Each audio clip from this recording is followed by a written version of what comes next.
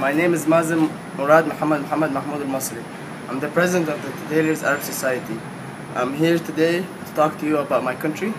I'm actually Egyptian, born and raised in Saudi Arabia, so today I'm going to show you both countries. So come on, follow me to my country.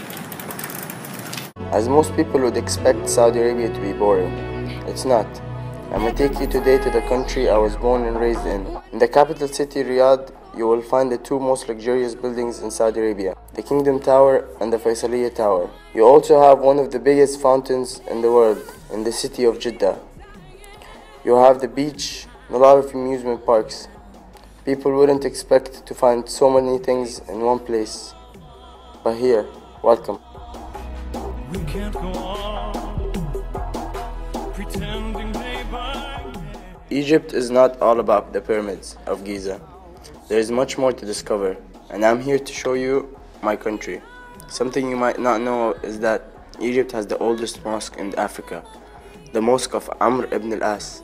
Although Egypt is a Muslim country, it does have more than one religion. It's divided between the Muslims and the Christians. Egypt has its own museum with great artifacts, holding its rich history. There's a lot of tourist attractions like resorts and architectural shopping complexes. Belly dancing, one of Egypt's great talents.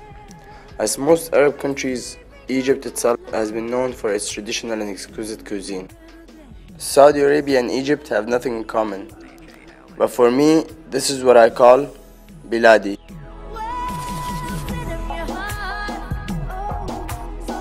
My name is Mazim Murad Muhammad Mahmoud Al-Masri.